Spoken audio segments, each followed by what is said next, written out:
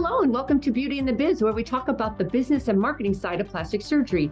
I'm your host, Catherine Maley, author of Your Aesthetic Practice, What Your Patients Are Saying, as well as consultant to plastic surgeons to get them more patients and more profits. So today's special guest is Dr. Steven Weber. He's a facial and reconstructive facial plastic surgeon in private practice in Denver, Colorado for the past 15 years. Now he focuses on cosmetic facial surgery, laser skin resurfacing, as well as injectables. Now, Dr. Weber was a medical student at Boston University School of Medicine, then completed a 5-year otolaryngology and head and neck surgery residency at Oregon Health and Science University, then a fellowship at the University of Michigan. Now, he's lectured throughout the country and abroad regarding the latest surgical and non-surgical procedures. He's authored over 50 publications and in peer-reviewed academic journals and textbooks, and continues to teach and train other providers on injectables and lasers. Now, Dr. Weber also gives back to his community by donating to local schools and law enforcement agencies, as well as by volunteering with Face to Face. That's a nonprofit project by the AAF-PRS. And he takes part in mission trips to East Africa and Latin America, performing cleft lip and palate repairs, as well as burn scar treatments for medically isolated children and adults. Now, his most recent humanitarian mission was with Outreach International to provide medical and surgical care. Welcome, Dr. Weber, to Beauty and the Biz. It is a pleasure to finally get you on here. Thanks, Catherine. It's such an honor to be on your podcast. I've listened to this podcast religiously, so it's a real pleasure to be here tonight. Oh, I'm glad to hear that. So how did you end up in Denver? Because it doesn't sound like you're from Denver. It sounds like you were more on the West Coast and a little Oregon and Michigan. How'd you get there? Yeah, I grew up in California. I went to college at UC Davis in Northern California. And then for medical school and everything in between, I was in Boston, Portland, spent some time in Seattle, did my fellowship at Michigan. And then went back and worked in Portland, Oregon at Oregon Health and Science University for a couple of years in academics. And then I actually, decided that with facial plastic surgery, academics was just a really tough fit for what I wanted to do with aesthetics. And so I actually moved to a small bedroom community in Colorado named Lone Tree. It's a city of about 18,000 people. Because I took a job in private practice as an employee here in Lone Tree, and I did that for about 2 years. I was employed, and then I've lived and worked in Lone Tree since 2011. So when I left that job in 2013, I opened up my own practice here in the same city, and have lived and worked in this little bedroom community for over a decade. Any issues with you opening shop right next door? No, I did not have any sort of a non-compete agreement. My business breakups are always difficult, but that was one issue that did not come up because I thankfully did not have a non-compete. I did have one at the university in Portland, and it was essentially leave the state, move to Washington, move to Idaho, maybe Hawaii versus California. But thankfully that wasn't an issue when I arrived here, because I fell in love with this community, and being so close to the mountains and being in Colorado has just been wonderful for me and my family. Oh, I can imagine. I think half of California has moved to Colorado since COVID. So what's the population now? I'm sure it's crazy. Yeah, Denver in particular is just booming, and essentially from Fort Collins in the north all the way down to the New Mexico border, that whole corridor is just exploding. So even though we're about 25 minutes outside of Denver, this area has just been wonderful for us and for our business, because we draw patients from all along that I-25 corridor, and from Denver and from outside the state. By the way, your building, do you own or lease? Yeah, so we own 2 condos in our building. It's a sort of mixed use, medical, financial building. So we bought 2 condos there in 2018, and we moved our office where we were leasing into that new space. So in terms of a long-term plan, it's always been really important for me to own the real estate. I think in terms of a transition to retirement at some point, I think that's a big part of my planning. The reason I asked, you said you were close to that 125. Are you close enough where you have drive-by? Can they see you? And were you able to put up really good outside signage so people know you're there? Yeah, we have great outside signage that, both of the buildings that we've been in, we're able to do that.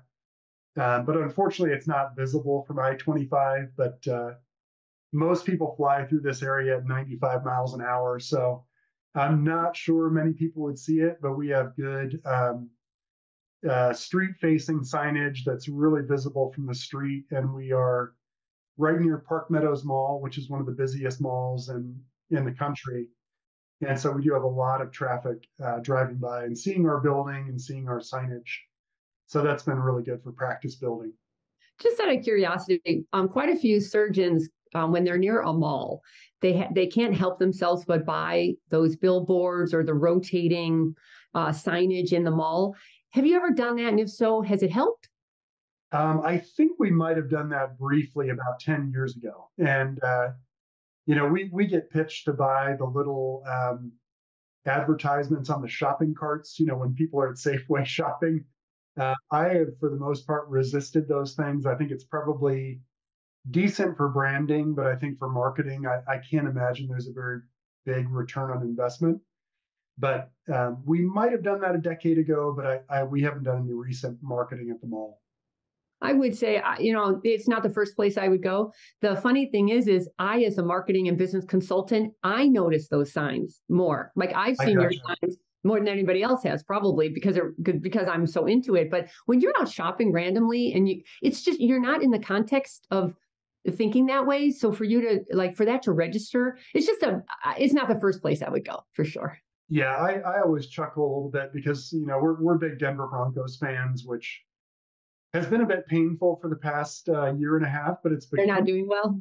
Well, they're doing much better, actually. Russell Wilson is really coming around, and the team is playing much, much better. But we go to a lot of Broncos games, and we'll see an ad for Botox injections in the middle of an NFL football game. And I always wonder, that is not cheap real estate. And I really wonder what's the return on investment for that type of marketing. But again, we love the team. We love going to the games, but I'm not sure we'll be advertising in the middle of an NFL game anytime soon. I can't imagine what that would cost, dear. Yeah, sure. I do know a couple of the surgeons have bought what do you call them?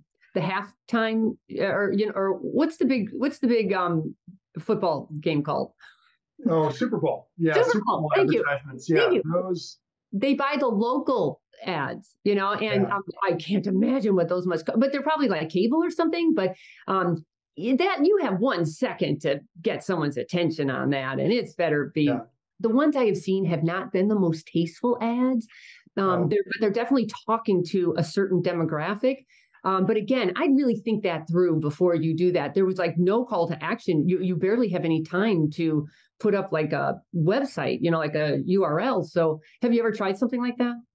We haven't done that. We've looked into local advertising multiple times. And again, the cost of that type of advertising, at least in the Denver market, is prohibitive. And I haven't had an opportunity to look at the ROI, but I can't imagine that it would be large enough to justify that amount of an ad spend. But again, it's something we're always evaluating. And again, I think from a branding name recognition standpoint, that would be a great way to do it. But it is just incredibly costly. And I think it's difficult to make that work. And, branding, I mean, how many times have we seen an ad for multi-billion-dollar corporations, and we still can't remember their name. I just wouldn't put my money there. I would go way more targeted and repetitive. We need that repetitiveness.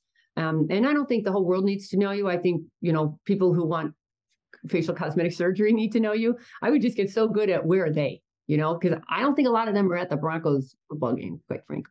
I would agree with you. We certainly have a lot of patients that attend Broncos games, but sure. I think if you're going to a Broncos game, that's not where you're going to find your facial plastic surgeon. No, I go with laser hair removal for the men, or not laser hair removal, Yeah. hair transplant for the men, maybe.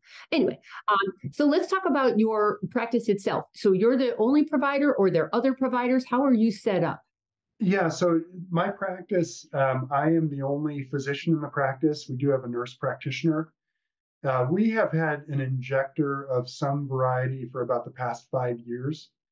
Our current injector has been with us for about 6 months. She is a nurse practitioner, incredibly skilled, great personality, um, very competent, very focused on full facial treatments with Botox and dermal fillers.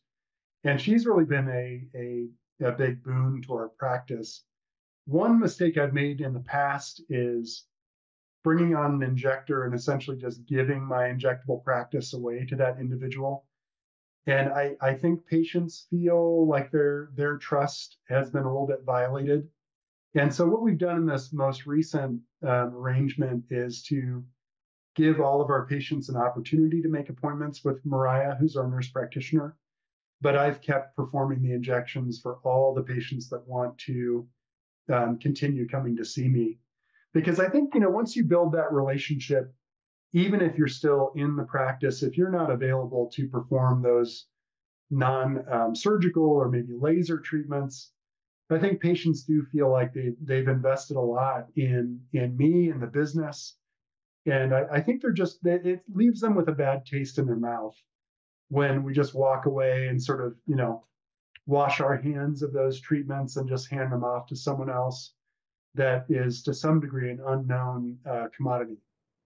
Did you train her the way you want it done? Because I find that seems to happen a lot. Your way of doing it wouldn't be their way of doing it. I've been in practices where the injector was so over injecting that they were going to develop a horrible reputation, and they had Okay. to quit that. Yeah. I have definitely I brought on a physician assistant as my first injector, and she had zero experience in facial aesthetics. And so I trained her on pretty much everything, which is good and bad. I think it takes a lot of time investment. It takes a lot of time away from the practice that's so lucrative for a surgeon. But the upside is you train them exactly how you want them to function, and they essentially have access to all of our trade secrets and all the information that we've developed. But in this most recent iteration, Mariah came very well trained. She worked for a plastic surgeon in my community. And so she really kind of hit the ground running. I've worked with her a little bit on more high risk areas of injection, like the nose and the glabella, but she is really just very talented, has very good judgment, is very thoughtful, and has really sort of leaned on me just for one-off cases where she's doing something that she hasn't done a lot of in the past, but really just very skilled and ready to do the job when she arrived. So it's been very, very nice. Did she bring a following with her? No, not really. Her role locally here was, more of a surgical assistant part-time and an injector part-time. And I get the sense that it was probably 90% non-injectable treatments. She does still spend some time up north in another practice that's way outside of our community. And I think she had a much more loyal following in that area. But here we've really sort of built her practice organically and built her practice out of my patients that are looking for sooner appointments, a little lower cost for the treatments. I like to think they enjoyed coming to me, but now they have another option. And again, as I said, patients have been very happy. And the nice thing is the other area where she does work part-time, she's about 75 to 90 minutes away. So we don't really have to worry about, any competition concerns either on my side or on the other practices side where she works. So it's been a nice, marriage of sorts where she can kind of go to the areas where she wants to work. And about half the week, we have just a premier injector who does just a great job for our patients. You know what I would say about the patients who know you and you don't want them to feel rejected. I love the idea of giving them the choice. So your front desk would say, well, we've got availability for, Mariah can see you next week. Dr. Weber can see you in 4 weeks, and then I do like the price. So availability and price, if you had like a tiered system there, then the patient gets to decide how much they must see you, if they're willing to wait and pay more. I think that's the way to handle that because eventually they'll probably gravitate towards Mariah. Or unless do you like to do injectables and laser treatments? I like doing ablative lasers. I like doing injectables. I think it is an important part of the business. I do a ton of training for Allergan. So I think just from a training standpoint, I do want to make sure that I've got a lot of experience with all of the newest products. And that when I'm training, I don't want that to be something that's inconsistent with what I do on a daily basis. So I think from keeping up a skill set, having one more quiver in my armament or one more arrow in my quiver, it's nice to have that expertise. But again, my focus is really on surgery, but I actually do a fair number of injectables because I'm very fast. And so I can do 20 filler injections or 30 Botox injections in a day or a part day. And so again, we're very, very efficient. And so I can, in one day, I can see all those patients and then spend the rest of the week focused on surgery, consultations, pre-ops, follow-ups, and getting the rest of the practice, which, from a business standpoint is much more lucrative. We can cover all of those bases. Yeah. Let's talk about Allergan for a second, because there are pros and cons to being kind of like the vendor ambassador. What do you get out of the Allergan relationship and what do they get out of it? Yeah, so what I get for the most part is again, I'm compensated for those trainings. That's actually become much more generous than it was historically, and so it's not a small amount of money that I'm paid for trainings. I appreciate that. I will say doing surgery obviously is the best use of my time from a reimbursement standpoint, but I think there are a lot of ancillary benefits. We get to know the reps really well.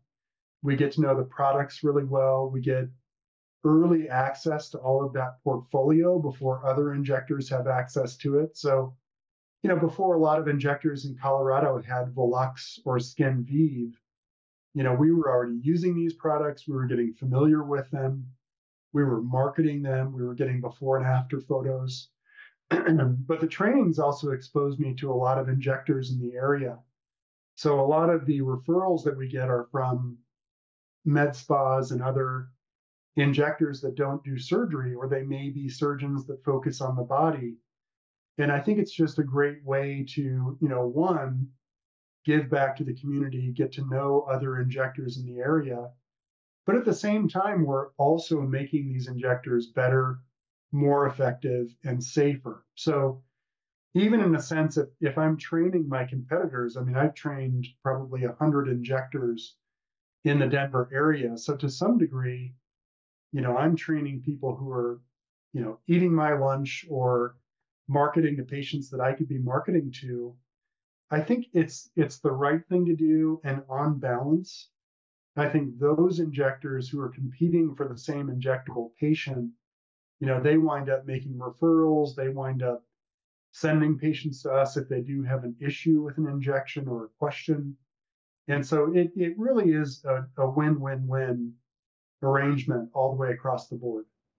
I think you do very well with that. You have a very nice word of mouth practice, and it shows, you've got you're not spending on advertising. The word of mouth works beautifully for you. So whatever you're doing, I would continue to do that. Regarding Allergan, there was a question about advertising. Wait, we'll have to pull this out. Just a second. It was a good question. Allergan. Oh, okay. Back to Allergan. Do they have some kind of a PR department? Because a big pharma company like that, it seems to me they could give you some good free PR. I'm sure they have a department for that. Has that been of any use to you or any opportunities there? I think they're working on that at this time, and I've noticed a much larger interest this year. They are trying to get social media content from injectors and trainers and promote that on their platform. I think historically and rightfully so, they've really been focused on safety, proper use of the product, proper education of injectors. But I think as they've gotten their, virtual and in-person training platforms really rolled out and tightened up and highly effective, I think now they have a bit more opportunity and a bit more focus on promoting, individual injectors. But for the most part, I think the sort of cachet, the expertise of being a trainer for a multi-billion-dollar company, I think that alone is highly effective from a reassurance, a branding, a marketing standpoint. I think patients have a choice, and patients are very savvy, and they at least want to go to an injector who's very well trained. But if they have a choice between even a plastic surgeon injector who's a trainer versus a plastic surgeon injector who's been injecting for 5 or 10 years, in many cases, if we make it otherwise convenient, they're going to choose the trainer because we have that perceived higher level of expertise. Mm-hmm. Well, anybody who's training people, it's really high up on the consumer's list. I always say make a big deal out of that. If you're training on your own innovative techniques, that's something not everyone can say. So I would definitely use it to differentiate. So let's talk about your wife. I believe she was in the practice. Now she's out of the practice, out. Which one? My wife has been everywhere in the practice, and now she's everywhere outside the practice. She's really a unique asset to me, my business, my family. Her background is in commercial construction management. Her father was not only a contractor, but an architect. She can design, she can build. She did all the design for my first office. She did all the design for our second office.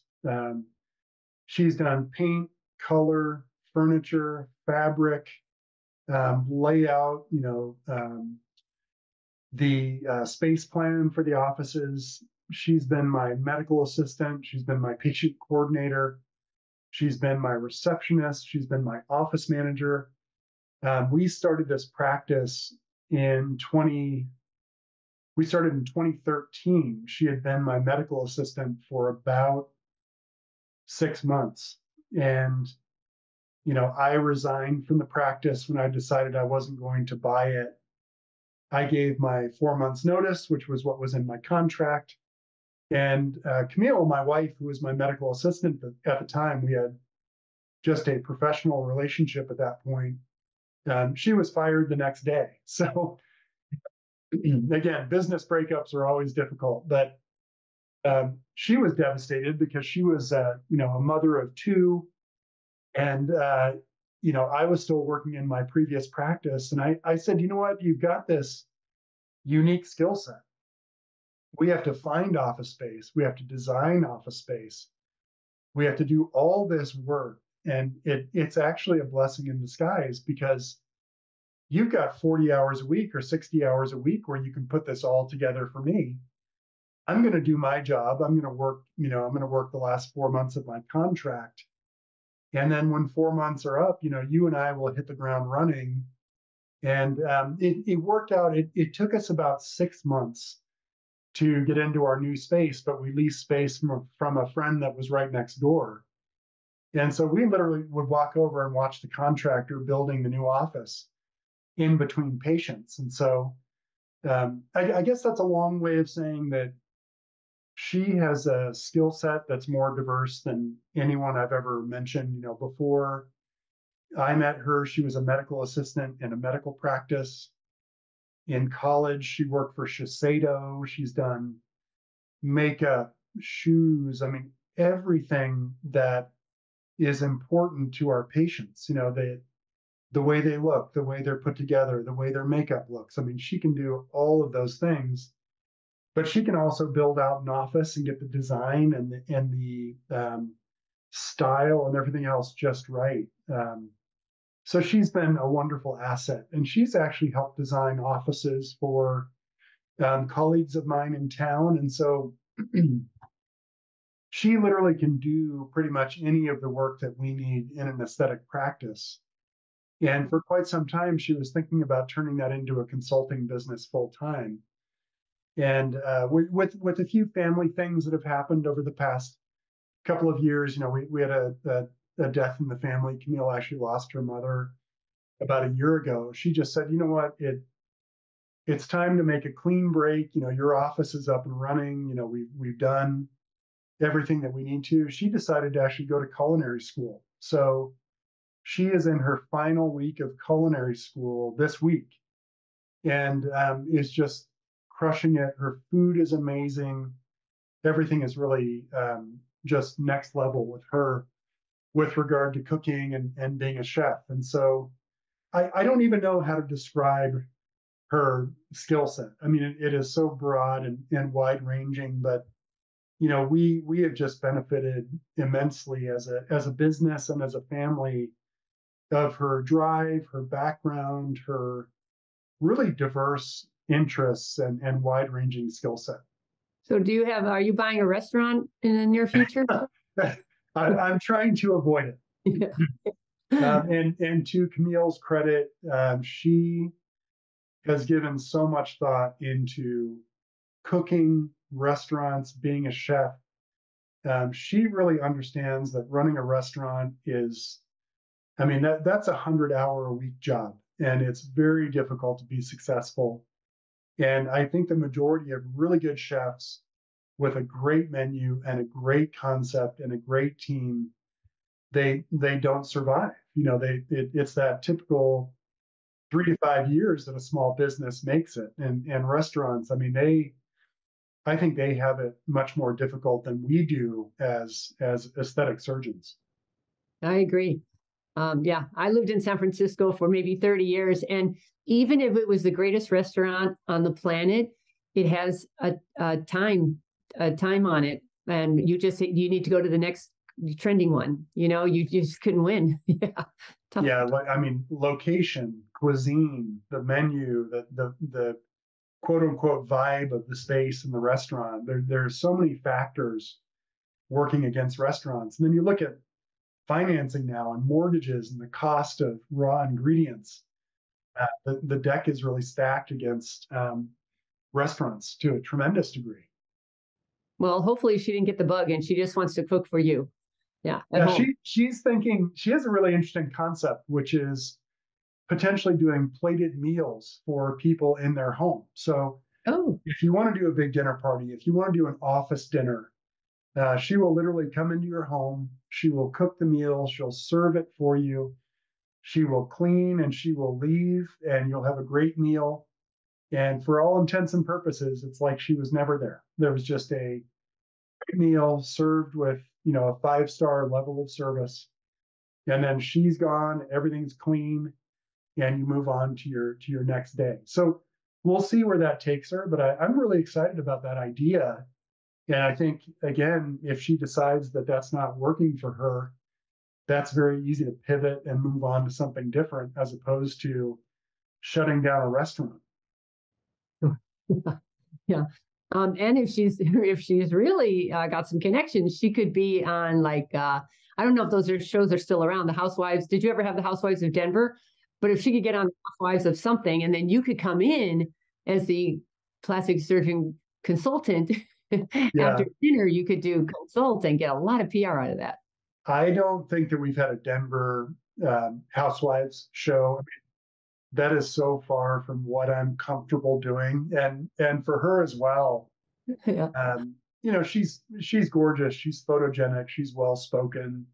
She's all of these things. But I think both of us, at the end of the day, we'd much rather fly below the radar. And we can do our business. We're very personal with people. We're very open with people. We work hard at it. But given the choice between being exposed on television or just doing our work to the best of our ability, I think we're definitely in that latter camp. I don't derive any energy from, I'm not an extrovert. I don't derive a lot of energy from being in big crowds or, being in front of a lot of strangers. And I can make it work in the office. I mean, that's business. But given the choice, I think we'd both rather be a little bit behind the scenes. So many doctors want to be that guy on TV. It takes a certain personality, and it's not all rosy. There's a lot to go. Yeah. No, thank you. I've got enough problems with my business just being, one location, 7 to 8 employees. I think that's enough problems for me right there on a daily basis. Let's talk about staff then. Any staff tips for hiring, firing, motivating? One good thing that you did, you actually got a manager, like a real COO, didn't you? We did. I've been through probably half a dozen managers in 15 years. I think we're at a point right now when we're in between managers. There's always changes. I think our needs change as the business grows. The needs of our employees change, and so I've actually taken on a lot of those managerial duties over the past year, and I'm getting to the point where they're becoming a bit too much. I need to bring in someone else to manage those things, but I've actually really enjoyed getting a lot of the kinks worked out in our practice just by being more hands-on. But I would say hiring and firing, that from a firing standpoint, once that decision is made, I think it just needs to be done. It's like that phrase, hire slow, fire fast. I think you're not doing any employees a favor by keeping them on if they're not doing the job. It sets a bad example for other employees. It creates a toxic work environment. And I think we're hesitant to fire because we genuinely like people and we want them to be successful. But the sooner you can get, the person that's in the wrong seat on the bus either into the right seat or onto a different bus, I think we're really doing them a favor, and we're doing a favor to our entire team. But from a hiring standpoint, I would say, I do a lot of those interviews myself, which I never used to do. And I'm much more comfortable with the people that we've been hiring because they get to meet me, they get to spend some time with me, and I really get to know them. I'm not seeing them as the third or the fourth or the fifth interview. So in a lot of cases, I'll meet people in the office, I'll do a 15-minute interview, and I just realize they're a bad fit. I'm not wasting a lot of the other employees' time. But I do make sure that every potential employee that I think is going to be a good fit, they meet my entire team. Because if I really love somebody and I connect with them and they don't, gel with one or two or three of my employees, that relationship just is never going to work for any of us. And so that's one thing I've learned.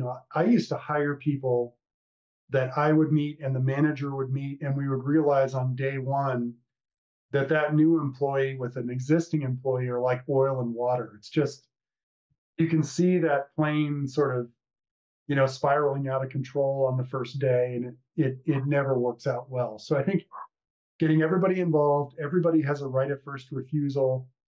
If an employee hears something, if they detect something, I'm completely open. And I can't tell you how many candidates I've interviewed that I really liked. And then I found out from an employee that interviewed them that, they had a trial coming up in 3 months for a criminal case. Or their family was moving in 3 months, or they were starting school in 3 months. You just can't get enough information from a single interview. And so I actually reject a lot of potential employees based on information that my employees bring to me. They do the sort of reconnaissance for me. For sure. And they're going to embrace this person a lot more if they were involved in that decision. They don't want somebody thrown at them and now they have to deal with that person and you don't, So yeah. I highly recommend that. I also recommend having them shadow for at least a half a day or maybe a day where you're not there the whole time, the staff is working with them. That's where the staff, we women are really good at, looking into the personal kind of stuff. And that's what you want to hear, what's going on in their lives, and all those questions you can't ask on an interview, your staff can find out. So yeah. yeah. Have you They're ever they're heard they're your very good. Yeah, they're very good detectives. They can find out almost anything. But yeah, I had an interesting experience. 2 to 3 weeks ago, we hired a new medical assistant, and she met with me. She met with my patient coordinator. She met my concierge, our receptionist, but she hadn't met our lead MA. So I was in surgery 2/3 of the day at the surgery center. I said, "Hey, come in, meet with our lead MA. If you have time." And I showed up, 6 hours later from the surgery center to do one quick surgery in the office. And this candidate was still there. She basically set up her own working interview, spent the entire day with my MA, observed surgery with me and my MA. And, clearly she was the one that got the job offer. I liked her enough to bring her back for a fourth, interview with a fourth team member. And then she spent, 6 hours of her day that I never asked her to spend there. And, clearly is motivated and knows what we need. Very nice. A lot of the practices are advertising on social media. We're growing, looking for a coordinator, looking for a front desk, looking for an MA. Have you ever done it that way, or how are you going about finding new employees? Yeah, we've advertised everywhere. I mean, I've advertised on social media, on LinkedIn, Instagram, Facebook. I can't say that we've ever gotten an employment lead on social media or LinkedIn that worked out. Our best hires have been word of mouth. So, we try to treat everybody as family. So I've had employees resign, move to another aesthetic business in the area, and then refer employees from that practice back to my practice. And so again, even treating employees that are leaving the practice like family, they tend to be the best sources of not only future employees but patients. And so again, I think those word of mouth referrals, people that know me, that know my team, that know the potential employee, those are the most valuable leads that we get. But I have to say, Indeed.com is probably our main source. We can choose a certain number of potential candidates just sight unseen based on their resumes. And we also tend to get a lot of resumes on a daily basis. So we might be able to review 50 potential employees in 5 days. And I found that sort of volume tends to make it easier for us to find the right candidate. Yeah. So overall, what's been the biggest challenge of running a solo practice for you? On this point, it's staffing. I think, we've got a pretty good idea of who's going to show up on Monday for their first day. We don't know who's going to show up 90 days later. And I think life is challenging. I think we could have a great employee with the best skill set that's a perfect fit and they're motivated. And then, they have family issues, they have childcare issues, they have relationship issues, or, things that they have a death in the family. I think it's hard to know, what that employee is going to look like 3 months from now, let alone 3 years. Right. And I never expected this to be as big of a problem when I started in plastic surgery. I figured, I'm a people person. I treat people fairly. I'm kind of an open book. I'm going to hire one team and they're going to be with me for 15 years. I mean, my patient coordinator, though, you've met Heather. Love her. Yeah. Heather's wonderful. She's been with me about 6 years. She started as a medical assistant, and she is just a rock star, Unbelievable. patient coordinator and just a loyal member of our team. And Camille was with me, 2013 full time until about 2022, and so she's been with us about 9 years. But otherwise, I mean, the vast majority of employees have been with us 6 months, a year, 18 months. it's not nearly as easy as I expected. It's gotten much easier the past maybe 12 months since COVID, but it was difficult before. It was a nightmare for about that 2.5 year period, and it's starting to improve. But I mean, we still have people accepting job offers that just show up for a day and then disappear. Or, you offer them a job verbally, they accept it, and then they're just gone. You can't track them down. So I think we have a great practice. I think we compensate people fairly. We have the 401k plan, we have a match, we have treatment benefits. We take the staff out for lunch. We're going for manicures and pedicures on Monday night because we met one of our goals. And believe it or not, I'm there getting a mani pedi as well. So Yes. it's a lot of fun. And I think we have a great team and we have a good time together. But again, we're all different. Our goals are different. It's just hard to know, who's going to gel with the team and who's going to be there for the long term. But I think we're really trying to develop a core team that's going to be there for 3 to 5+ years. Yeah. Well, hang on to Heather. Yeah. Yeah, yeah, she's wonderful. And Kimberly, who's our lead medical assistant now, she's fantastic. But again, it's a moving target to try to figure out what we can do to really get that team in place and make sure that we can deal with all the unexpecteds that come up for them and make them happy and keep them happy. But I have to understand, a lot of it is, a lot of these employees, whether they're a medical assistant, a practice concierge, they also have goals for themselves. So their long-term goal may be to go to nursing school. It may be to be internally promoted. And so we can do everything right. They can do everything right. But, our long-term goals may not jibe with their long-term goals. So we do our best, but that's probably the biggest challenge that we've had. What I recommend is I call it like the coffee clutch. Every 6 months, have not, I don't know if you should have coffee with them, but the manager or the top person there, and you leave the premise, go to a Starbucks, and it's a very informal discussion, but it's those kinds of questions like, how are things going? Any frustrations? How are things going at home? You're trying to check in with them and find out like things like if you were managing this practice, any ideas for growth, you're trying to figure out where their head's at. And if they are starting to waffle, you're just trying to catch it ahead of time if you can. Yeah.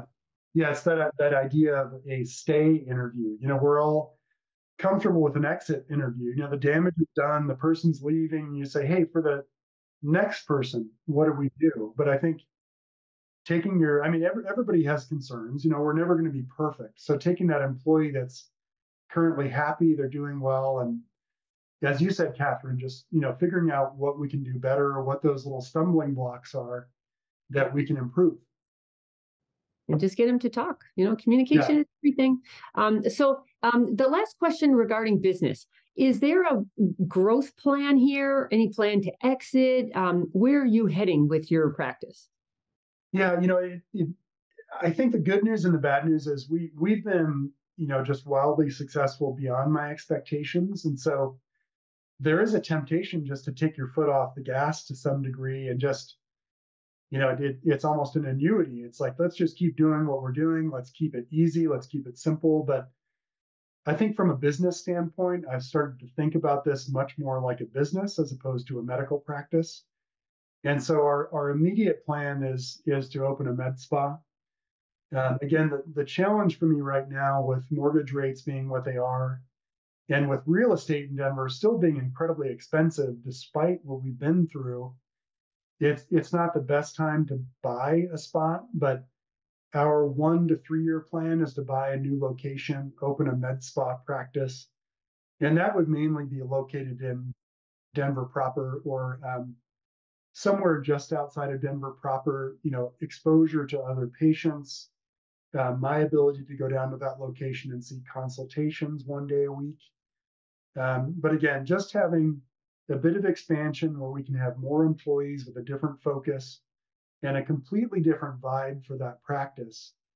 But longer term, I really want to bring on a plastic surgeon that focuses on breast and body. And I don't know if that would be in my current location or this, potential new location that we'd be opening.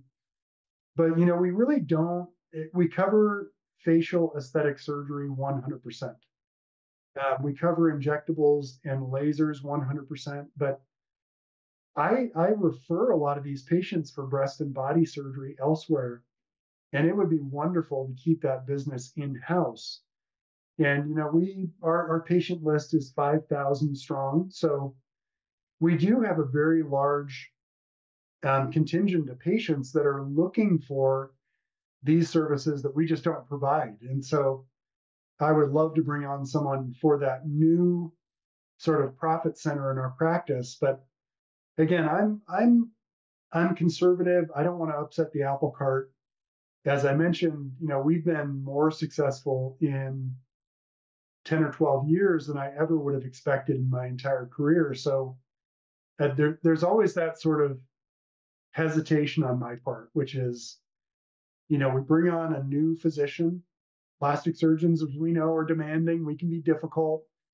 We can really upset the apple cart. But I think in the end, if we're going to grow this business, improve our, EBITDA or our net income, it has to be adding another surgeon and not someone who does exactly what I'm already doing. So I think that really comes down to a plastic surgeon focused on the body, or potentially a dermatologist that's focused on face and body aesthetics.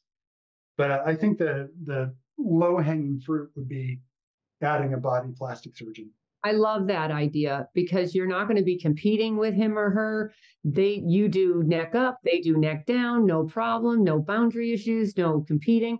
I think that's terrific. I would take your time hiring that person and make sure they don't want to be the alpha, Yes. I think often happens. Somebody who wants to go home for dinner, maybe somebody who wants a nice, easier life. And because I don't think you mind managing the business, right? No, I actually enjoy it. And I'm really hands-on. So I find myself getting in other people's way when there's someone managing those things, because I really want to know what that document looks like, how it reads. I'm picking out grammar and spelling errors, and they drive me crazy. So I kind of enjoy having my fingers in all those aspects of the business. Oh, well, the word is out. If you're a plastic surgeon who wants to get home for dinner, you might want to talk to Dr. Weber. Okay. Yeah, and we can share my email and all of that information. But yeah, I would love to find somebody who really just wants to build a practice, wants to work, wants to have good staff, but doesn't necessarily want to stay until 7 p.m. interviewing people, and find somebody who wants to fit into a business that's really sort of a premier practice already that doesn't offer any body surgical services. So yeah, I'm open to any resumes that might be sent my way. Yeah, that's terrific. Let's talk about marketing. Have you noticed the patient trends are changing a lot? For example, you basically do facelifts quite a bit. Are the patients getting any younger, different? Are they asking for much different kinds of procedures than they used to? What are you finding? I would say in general, our facial aesthetic patients are becoming younger. And younger, it might be somebody who comes in at 55 for an upper eyelid surgery and a face and neck lift, as opposed to coming in at 70 and they want the blue plate special, hairline to jawline rejuvenation. But I think the most striking change has been more and more young women. I'm talking in their 20s, even early 30s, coming in for deep neck surgery. So these are young women who, again, good skin, not sun damaged.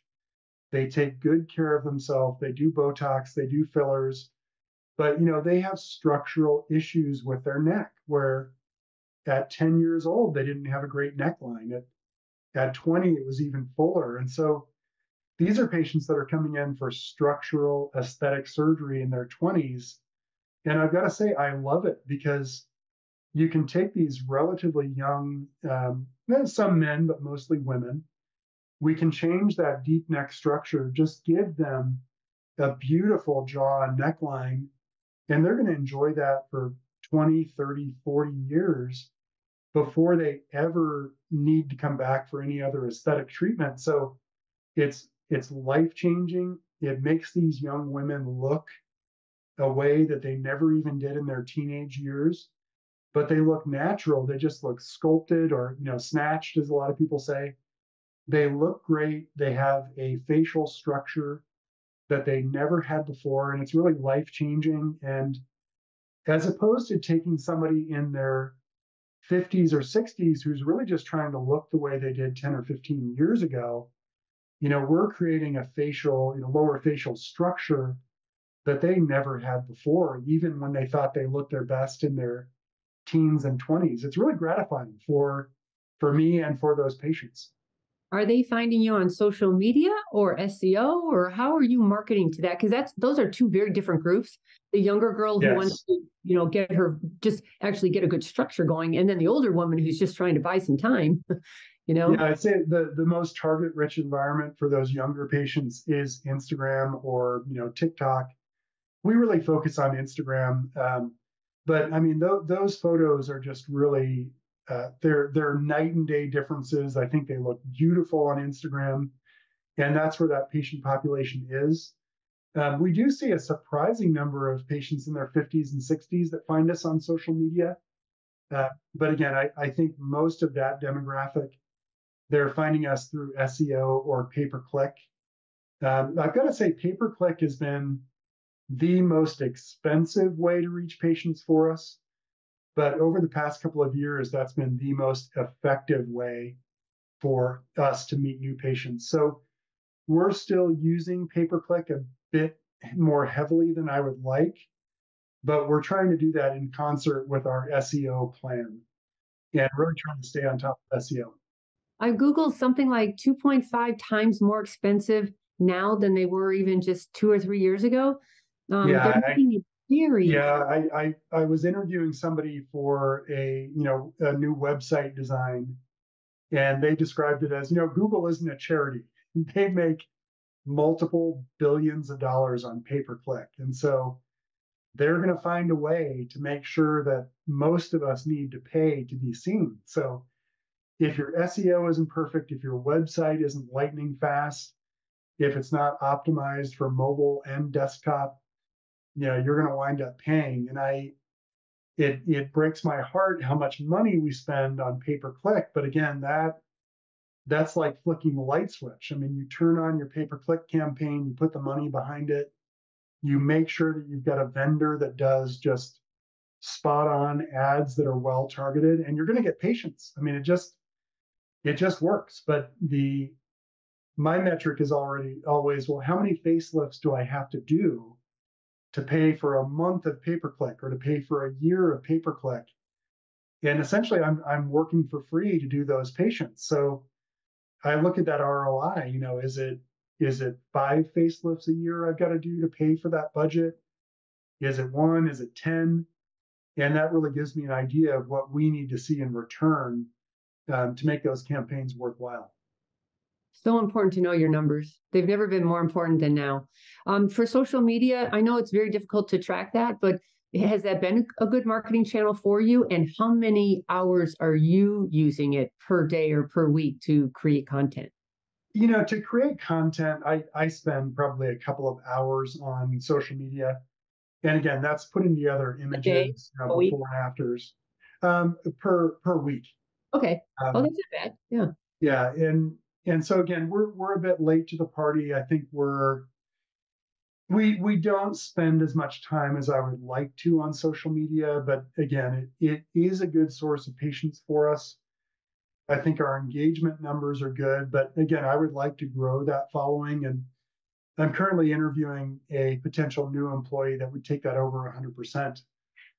She's a young college graduate who has a background in video, marketing, documentary production. And so I really would love to just take our incredible content and our incredible practice and just give that to her as a palette to basically create social media content for us. But It's been good. We spend a little bit of money on social media advertising, probably on the order of, a couple of $1,000s a year. So it's really a very small budget. But again, I think patients expect for there to be a social media presence. So even if it isn't a focus, there has to be good content that's updated, 5 days a week, 7 days a week. They have to see you out there in that space. Otherwise, people wonder, it's like 10 years ago, if you didn't have a website, what are you doing if you're not on the internet? I think they have the same question today. You could have a vibrant, robust practice and not need any additional patients from social media, but a certain number of patients will look for you on Instagram. And if you're not there, or if your account isn't active, they're going to wonder, like, what's going on? Why aren't they out there in this, theater presenting information about the practice? Honestly, I think most of the time they're looking at your social before they get to your website. I think it's changed. They used to go to your website first, find you through SEO perhaps, and then they'd go check you out on social. A lot of times it's turning around now. So I think you need to be there. How are you handling the before and after photos? They're everything. We love to see photos and we don't want the eyes blocked out. How you have Yes. any tips for that? How are you getting photos?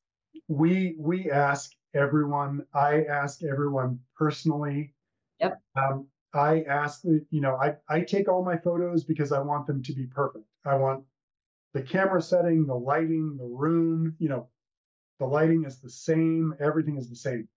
I've lectured extensively on photography, and it's really important to me. So when I'm there in front of the patient, I'm taking their photos, I'm telling them how gorgeous they look, and I'm saying, hey, have I ever asked you to use your photos for marketing? And I'll explain how important it is. Really, those are my bona fides. So if I don't have photos, I'm dead in the water. And so I explain that to them. And I would say even with that personal touch point, we probably get 10 to 20% of our patients agreeing to have their photos used. Otoplasty, 90%. Neck lift, if I can show just the lower face, it's probably 50 or 60%. But eyelids, rhinoplasty, brow lifts, facelifts, if we're trying to show the full face, it's probably 10 to 15%. So I really make a point of asking everybody. We don't induce anybody. We don't offer any gifts. We don't offer any kickbacks. Personally, I feel a little bit uneasy with that, offering some sort of financial inducement to let someone use their photos. Again, I don't know how other people feel about that, but again, we just explain, we ask early, we ask often, similar to our process with asking for reviews. It's just, if somebody's happy at a month, we ask, we take their photos. And again, we just give them sort of an honest explanation of what those photos do to us and how much they mean to us. And we try to get as many people as we can to oblige. But I'm not sure if I would be comfortable posting my full face on the internet. I would. I don't care anymore. Yeah, The stigma is pretty much gone, I would say, for plastic yeah, surgery on the younger kid. I mean, what the heck was social media? All of a sudden, yeah, everyone's showing everybody everything. So, I think that's the pro of social media is that a lot of people now are willing to, but it's a numbers game. You have to yeah, keep ask everybody, and some will say yes, and some will say not all the way. One surgeon said, oh, I'd love to use your photos in my marketing efforts. Are you okay with that? And they'd say, no. And he'd say, well, can I at least get a review? So he yeah. would, he's always trying to get something, you know? Yeah, I think I listened to that. I think it was Yeah. Dr. Steve Perlman Pearlman. that, and I Good. actually thought, that's genius. Yeah. Typically by the time that someone is photo ready in our practice, they've already told us they're happy, and it's when people say they're happy, whether it's a week post-op or a year or 2 years, we ask. I had a patient, we did a facelift for her 2 weeks ago. Her bandage came off post-op day 2, and she wrote a review post-op day 2 in the evening. Like, I love my, it doesn't matter when people are happy. I mean, that's really the opportunity for us to ask, a heartfelt request like, these are our currency. Like, please leave us a review. And the most, well, I'd say the majority of people will oblige, but if you don't ask, it's going to be 1 in 50 people will leave a review because we're just so busy. We're so distracted by our family, by our business, by everything else that if we don't ask, it's just not going to happen. Well, waiting for them to do it is proactively is just not Oh, a good strategy at all. So I mean, yeah. I have all sorts of strategies to make that happen, and timing is everything, by the way, as you said. Last question though, give me like a crazy patient or staff story that's happened to you in your years as a solo practitioner. I've been thinking about that for quite some time. Again, we've had so many crazy staff and patient stories. I really don't want to throw anyone under the bus, but No I did name. mention we're hiring. We've been hiring for a couple of medical assistant positions, and I interviewed somebody a few weeks ago. Great fit, wonderful young woman. My staff met her; they loved her. She got through all those steps. We do a background check for everybody, so anybody who is being offered a job, we do a background check. And I mentioned that to her, and she said, "Well, I had a DUI when I was 18."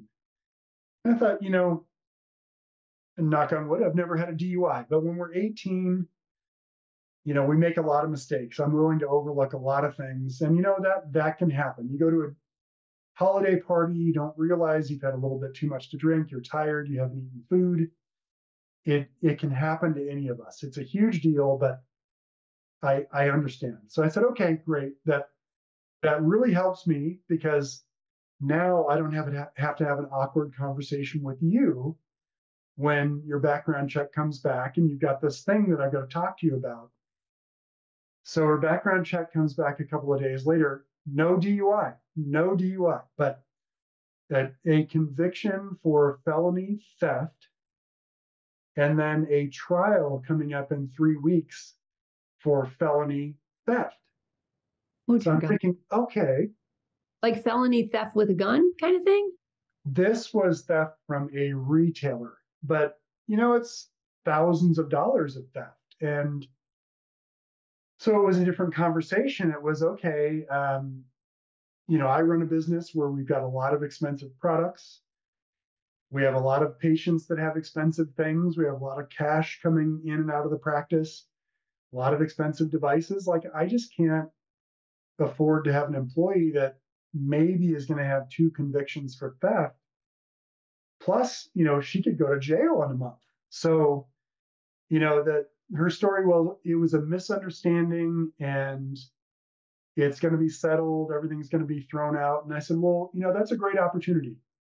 Reach out to me when the case is settled, give me the information from your attorney. Like, let's go forward when your open trial is taken care of. But I just, I was very, very surprised. And again, delightful young woman, motivated, hardworking, but you just never know what people bring with them into the practice. And I think it's hard to find good staff, but I think if we do have somebody with that type of history, we're a little bit behind the 8 ball in terms of finding somebody who's going to be a good fit for the long term. So, Well, quite frankly, that woman needed to mention to you that way before that. Like, you yeah, told her she was going to do a background check.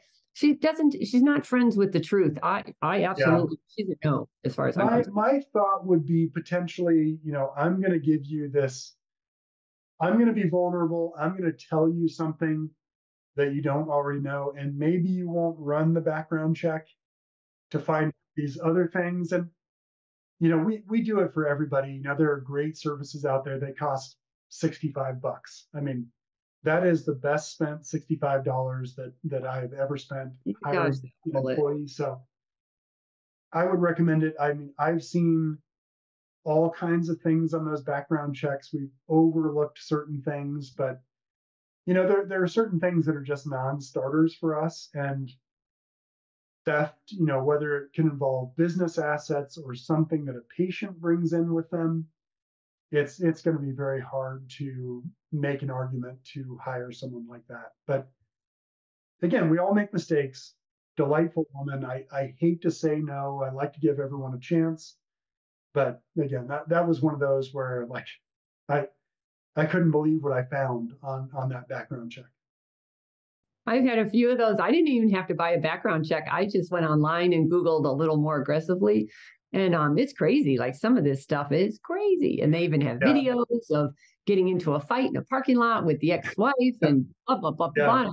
Dear Lord, drop the drama at the door. That is yeah. my theme.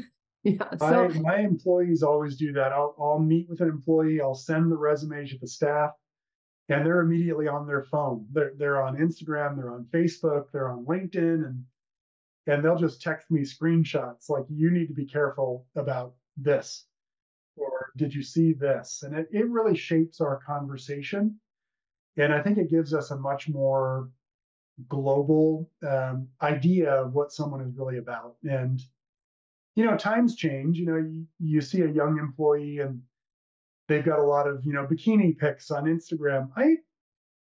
10 years ago, I think that probably would have been a deal breaker. But these are young employees, and I think if you eliminate anybody that does that appropriately, you're going to eliminate a lot of good potential employees. But it's shocking to me what certain people will put on their Instagram publicly, and they're surprised when you pass on when you're Instagram. surprised, yeah. Yeah, yeah. But times change, the culture changes, expectations change, and I think we have to change too, because that's really our pool of potential employees. Well, and they're going to be taking care of us as we retire. God help us all. Yes, yes, for sure. So, last question, and we're going to wrap it up. Tell us something we don't know about you. Oh, I'm a bit unique among plastic surgeons. That do you know Mark Beatty in Atlanta? Of course. Uh-huh. He is the only other plastic surgeon that I know that has races or has raced motorcycles. I am all about anything that goes fast that has a motor. So dirt bikes, street bikes, snowmobiles, skiing. It's every other weekend that we're up in the mountains and we are doing something in the mountains, either on the snow or the dirt. And that is like my therapy. That's like my meditation. But if it's got a motor, if it's fast, I'm going to be on it. And I I never expected that my passion would be motorcycles as opposed to expensive cars. I love nice cars. My wife drives a beautiful car, but I drive a diesel truck because that's what I use to drive my motorcycles and trailers and snowmobiles around. But I'm really a toy guy, and I love speed and I love machines. That is so interesting. I did not see that in you. You just seem Yeah, very quiet and conservative and kind of introverted, and then you're a madman on the weekends. That's we fantastic. yeah we have such a great time. And for me, when I was a kid, I played a lot of organized sports, but I wasn't really good at any of them. Like I enjoyed them, but I was not going to be a basketball superstar. So, my dad and I rode dirt bikes and I raced dirt bikes all over California. And those were my formative years. And so, one, I really enjoy it. But two, my kids, even our daughter, is really passionate about these things. And, we live in Colorado. We've got the Rocky Mountains right here. And, you go a little bit further west, you've got the desert, and you've got Moab, and you've got Utah. And we really take advantage of all those opportunities that we have in this area. And a lot of them involve machines. So, Nice. So, everybody, that's going to wrap it up for us. Dr. Weber, if they wanted to get a hold of you, I do know your website is called weberfps.com for Weber Facial Plastic Surgeon or Surgery.com. Any other way they can get a hold of you? yeah, our Instagram is just at Weber FPS. That's Frank. F is in Frank, P is in Paul, S is in Sam.